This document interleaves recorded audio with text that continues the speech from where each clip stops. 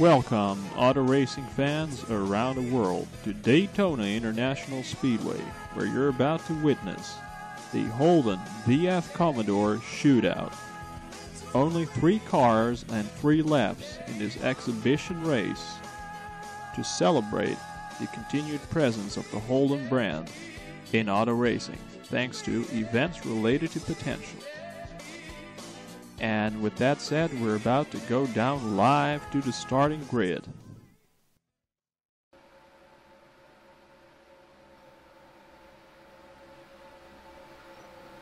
You've joined us live trackside here at Daytona International Speedway as the pace car leads our competitors around turn 1 on the warm-up lap. Now there's only 3 cars in this race, so let's introduce you to today's cast. Here is the starting grid.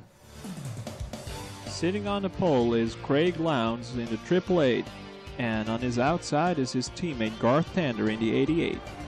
These two Aussies are teammates for 888 Race Engineering, and they're joined on row 2 by Kiwi Matt Halliday in the 044 for Brad Jones Racing.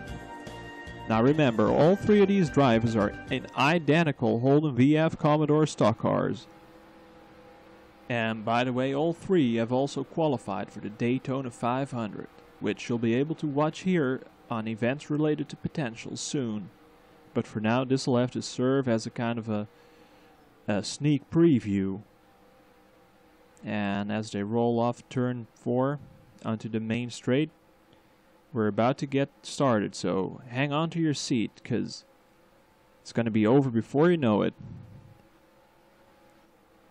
We're going to have to see some quick thinking and some drafting here, as Daytona is of course a restrictor plate track. As the pace car slowly pulls into the pits, Lowndes and Tander are leading, and we're about to go green here. Pace car pulls in, and the green flag flies, and Halliday tucks in right behind Lowndes, trying to set up a pass. Tander on the high side loses out a little, and here they go. Into turn 1, Halliday pulling back down on the inside, and they're going almost 3 wide. Halliday just about edges in front. Lowndes trying to get a bit of a side draft in, but it doesn't seem to be working, or maybe it is. Halliday and Lowndes side by side, but Halliday just about edges in front. And there's a little bit of a gap opening up between all 3 cars here right now. Halliday pulls away a little bit, sticking to that inside line as we ride on board with Lowndes. He's just about too far behind to set up a pass, and that was lap 1. We're now on lap 2 of 3.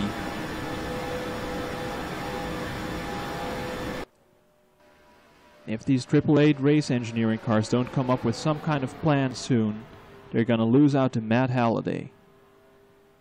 They're going to have to come up with a draft, which is exactly what they're doing. Look at Tander in the 88, the 3rd car. He's pulling up to his teammate, and he's going to give him a little draft, a little bump. Here we're on board with Lowndes. As you can see, he's too far behind Halliday, but with a little push from his teammate, he's going to be right up there.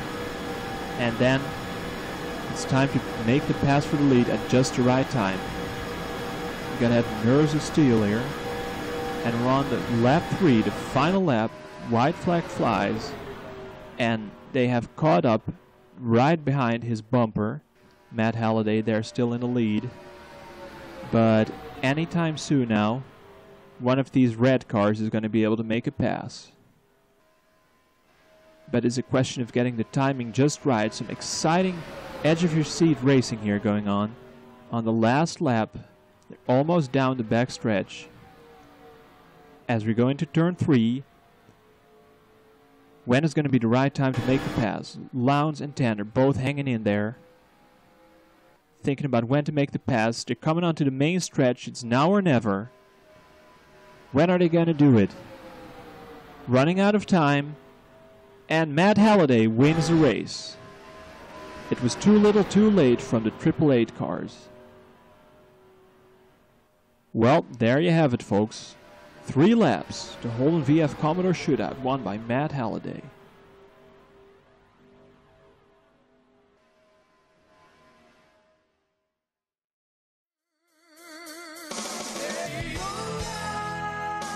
As we get the confirmation of that result here, your winner Matt Halliday, followed by Craig Lowndes in second and Garth Dander in third.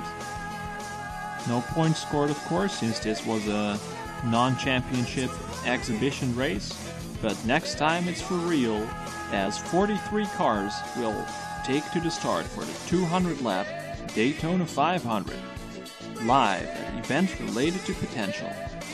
I very much hope you enjoyed that, and see you next time.